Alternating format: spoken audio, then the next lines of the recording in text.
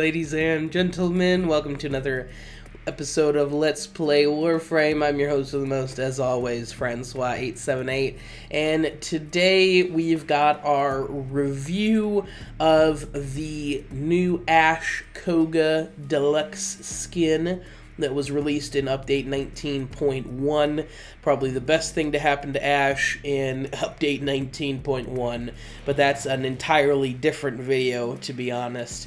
This new deluxe skin does come with a new skin for your Nikana, the Ryu skin.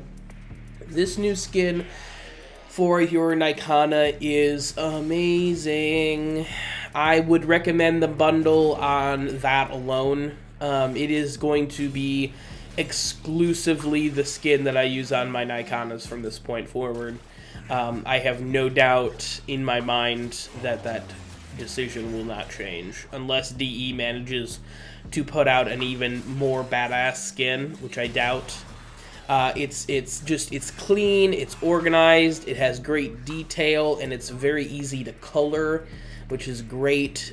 You know, everybody knows some skins, the way they set up the different colors is a pain. But getting to the the reason we're all here, the Koga skin. Overall, I like this skin. It's got just a real simple, clean look. It's there is one kind of part of the skin that I can't I can't stand, but other than that, it's a great skin. It colors well, and it just looks cool. You know, it fits Ash's theme of being this badass ninja warrior solo player really, really well. The one thing I don't love about this skin is those gaudy, awful scorpion stingers on the arms. I know everyone's like, oh, that'll be cool, those will be cool things. No, they clip through everything. I mean, they technically fit with Ash's theme because he does have some alternate helmets that are called like the Scorpion helmet and the Locust helmet, so stingers technically fit into the theme, but the theme of this skin should have been stealth and ninja. We have the Tom Clancy, you know, night vision goggle dots. We've got the ninja band across the, you know, on the head. You know, the ninja theme was enough. We didn't need to, like, shoehorn in the insect stingers, the scorpion stingers, too. I just think they look a little goofy. Or, you know, I don't know, maybe move them to his back or something, or to his shoulders, just somewhere where they're not going to clip through everything.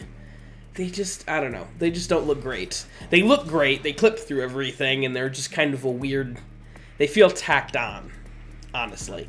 Other than that, though, the skin is easy to color, it looks great, it is definitely something unique and interesting that will definitely be different from your Ash Prime that you've been staring at for the last the last, you know, 60 hours. So I would give this skin 8 potatoes out of 10. It's an excellent skin, and I would highly recommend you get it, if only just for the Nikana skin, honestly. But let me know what you guys think of this skin in the comment section below. Tell me if you think it looks great, if it looks terrible, what have you. And until next time, I've been your host of the most, as always, Francois878, signing off.